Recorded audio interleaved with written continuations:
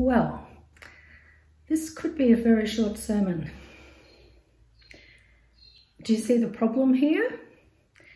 If we take this verse in isolation and at face value, women should be silent in the churches. Not only should I not be preaching this morning, but women should never lead a service, read a Bible reading, lead the prayers, or even give the notices. And what about the passing of the peace? Should women be silent during this as well? Strictly speaking, should they even be allowed to sing in church? And this is not the only time the Apostle Paul seems to limit what women can do. In the first letter to Timothy, he says he doesn't permit a woman to teach or domineer over men, but to learn in silence with submission. Why would Paul give these instructions? Many people have concluded it is because he has a problem with women. In fact, that he is a misogynist. Misogyny is dislike of, contempt for, or ingrained prejudice against women. And it's based on the assumption that women are somehow inferior or lesser than men. Well, if Paul is a misogynist, given that he wrote a great deal of the New Testament and given that quite a few passages in the Old Testament seem to give women a raw deal, that leads to the questions, is the Bible anti-women? Does it promote misogyny? Many people think so. Seth Andrews, former Christian and founder of the Thinking Atheist, says, I continue to be amazed when I see Christian women defending a Bible that denigrates women. But it's not only atheists who have a problem with this. I found this quote from a Christian woman who's struggling with it. I lost many hours of sleep blaming Paul for my doubt. If Paul really said these things, if my church believed them, how could I tell my friends about Jesus? How could I invite my loved ones to join me at the table when they might be told that God made women less than men? I struggled to see a point in having faith. If my purpose was to make disciples, I was set to fail. Christians, perhaps especially women, have lost their faith over this issue, so we need to take it seriously. Let me tell you where I'm going with this. I don't believe for a moment that Paul was a misogynist, and I don't believe for a moment that the Bible denigrates women. I believe that such a view is based on a wrong interpretation of Paul and other passages. But there's no denying that misogyny exists, even in 21st century Australia. It drives sexual assault and rape, family violence and abuse of women, whether physical, emotional, spiritual or financial. And it drives the dehumanising of women in pornography. And that is just the nasty face of misogyny. It also has a nice face. Don't you worry your pretty head about that. Women are happier when they stay in their proper place. Women lose their femininity when they try to compete with men. But these days, except in some cultures, people don't tend to come straight out and claim that women are inferior to men. Yet it was widely accepted, indeed just assumed, in both the world and in the church, until halfway through last century. This is what the famous Greek philosopher Aristotle believed about women. The male is by nature superior and the female inferior, the male ruler and the female subject. That a female is an incomplete male, or as it were, a deformity. But what about Christian commentators? Well, Tertullian described woman as a temple built over a sewer. Origen wrote that it is improper for a woman to speak in an assembly, no matter what she says, even if she says admirable things or even saintly things. That is of little consequence, since they come from the mouth of a woman. The tremendously influential and respected theologian Augustine describes woman as of small intelligence and living more in accordance with the promptings of the inferior flesh than by the superior reason. Albertus Magnus didn't hold back. a misbegotten man with a faulty and defective nature in comparison to his. One must be on one's guard with every woman, as if she were a poisonous snake and the horned devil. Aquinas too described woman as defective and misbegotten. Well, you might think, surely the great theologians of the Reformation did better than that. Unfortunately, no. Martin Luther, known for his pithy sayings, said, "No gown worse becomes a woman than the desire to be wise." And John Calvin was quite clear, "As the woman derives her origin from the man, she is therefore inferior in rank. On this account all women are born, that they may acknowledge themselves as inferior in consequence of the superiority of the male sex." And this is what the best and brightest theologians of the past thought of women. So we have to acknowledge that feminists are right when they accuse the Christian church of spreading misogyny. These traditional church teachings are downright misogynist. But are they true to the Bible? Let's try to answer that question by recalling the 4 keys to reading the Bible that John gave us 2 weeks ago from Dan Kimball's book, How Not to Read the Bible. The Bible is a library, not a book. The Bible was written for us, but not to us. Never read a Bible verse. And all the Bible points to Jesus. So first, the Bible is a library, not a book. Books written in different genres by different human authors and at different times for different purposes, but with a single big story, the story of God's plan for humanity. In the first sermon in this series, John showed us a rather complex diagram of this story. Here is a simplified version. If we want to know what God thinks about women, if we want to know whether the Bible is misogynist, we need to begin at the beginning of the story with creation. Genesis 1 gives us a picture of how God designed the world to be. And it tells us that as the climax of his creation, he created humankind in his own image. In the image of God, he created them, male and female. Both men and women in the image of God. Not a hint of inequality, superiority and inferiority, or women being defective in any way. He gives to both of them together the command to rule the earth, and this, God declares, is very good. But there is another creation story in Genesis 2, where woman is created after the man, because God says it's not good for the man to be alone.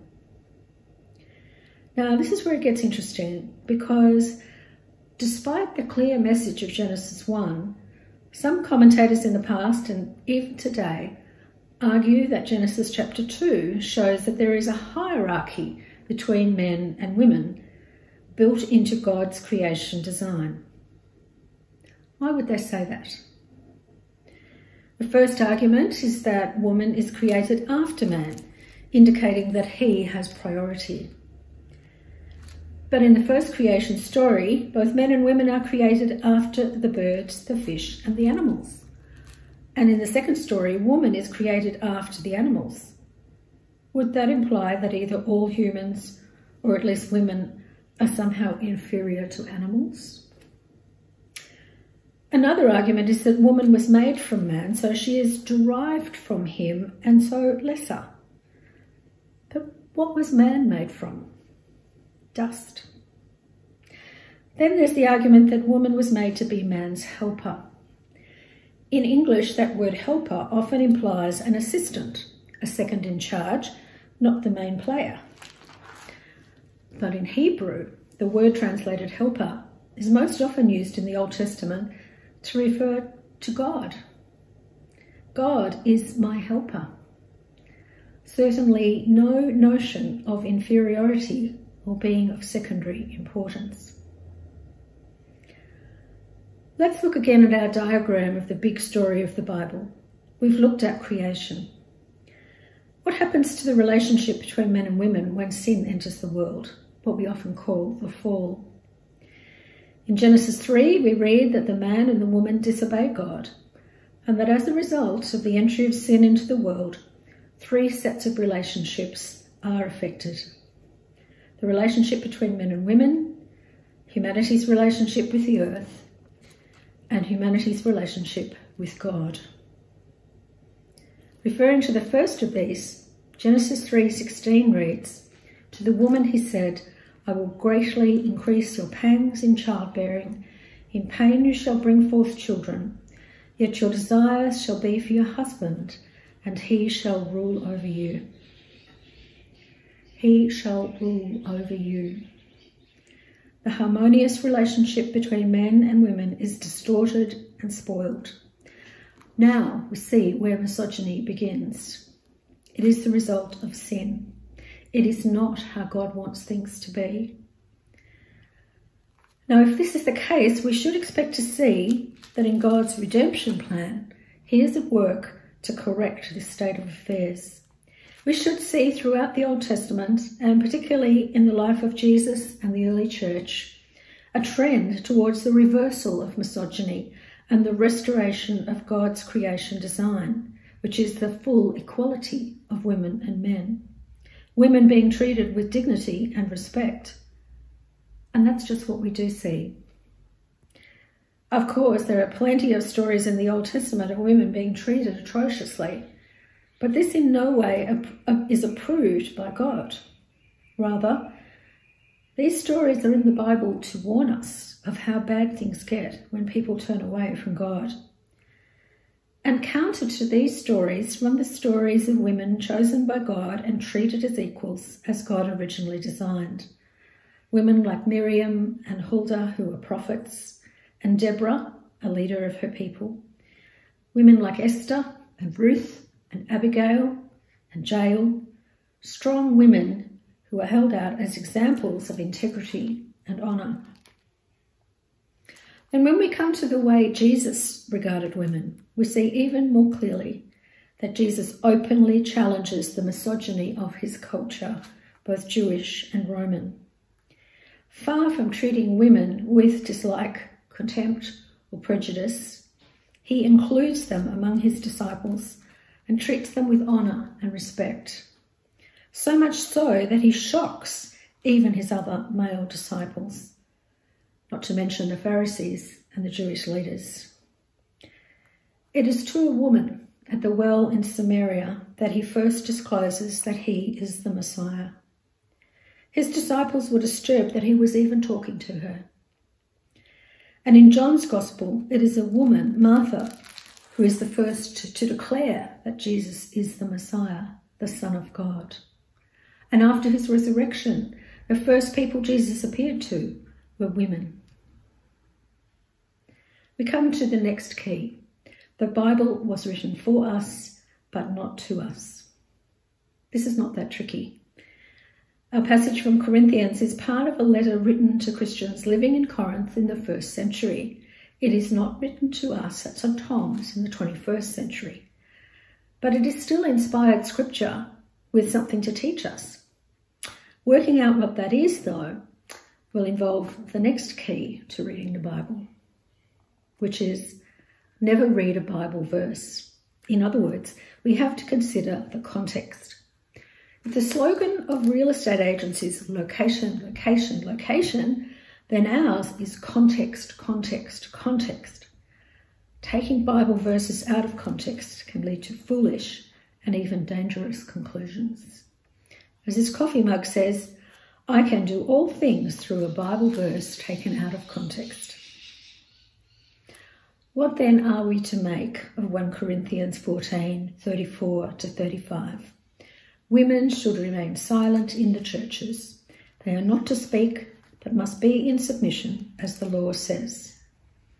If they want to inquire about something, they should ask their husbands at home, for it is disgraceful for a woman to speak in the church. In terms of the broad context, we've already looked at the big story of the Bible: creation, fall, redemption, restoration. And we've seen that this rules out misogyny in the church, God's redeemed people. So we cannot interpret Paul's instructions as meaning that he thinks women are defective or inferior, and that's why they shouldn't speak. But we also need to consider the immediate context, Paul's teaching and practice, as recorded in the book of Acts and in his letters to various churches, including this one. The final chapter of his letter to the Roman church gives us important insight into the way he regarded women. He refers to and commends 29 of his co-workers, of whom 10 are women. Specifically, he speaks of Phoebe as a minister of the church and a benefactor of many. Priscilla and her husband Aquila, for whom he and all the churches of the Gentiles are grateful. Mary, Tryphena and Tryphosa, who are described as working very hard. And then there's Junia. With her husband Andronicus, she is said by Paul to be outstanding among the apostles. Are these the words of a misogynist, someone who dislikes or has contempt for women? Or consider what Paul says in his letter to the Galatians. There is no longer Jew or Greek. There is no longer slave or free. There is no longer male and female. For all of you are one in Christ Jesus. Notions of superiority and inferiority based on ethnicity, social status or gender have no place in the church. Let's hone down even more closely into the context of these verses in 1 Corinthians itself. We find that, in fact, reading these verses as saying that women shouldn't speak at all in church is completely implausible. Earlier in the letter, in chapter 11, Paul talks of how women pray and prophesy in the Corinthian church out loud. Women are clearly speaking in the church at Corinth. So how do we explain what Paul says here? There are a number of possibilities, none of which is entirely satisfactory. The first is that these verses are not part of Paul's letter at all, but were added later by someone copying the manuscript. This theory is supported by both internal and external evidence and argued by a number of respected evangelical scholars. But if Paul did write these words, he most likely was addressing a particular issue in the Corinthian church at that time.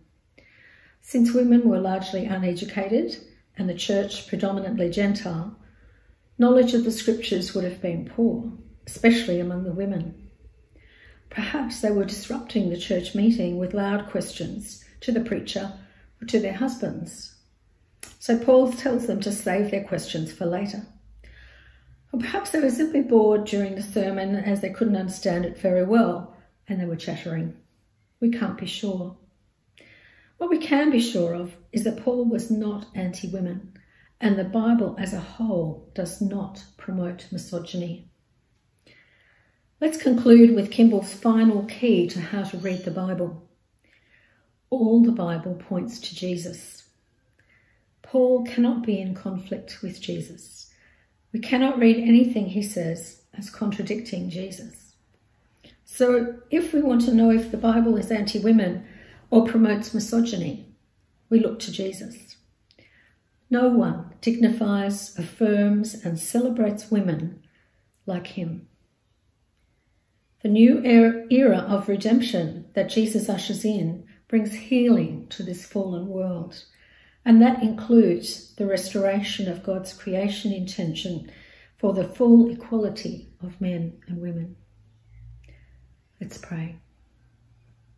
May your word live in us and bear much fruit to your glory.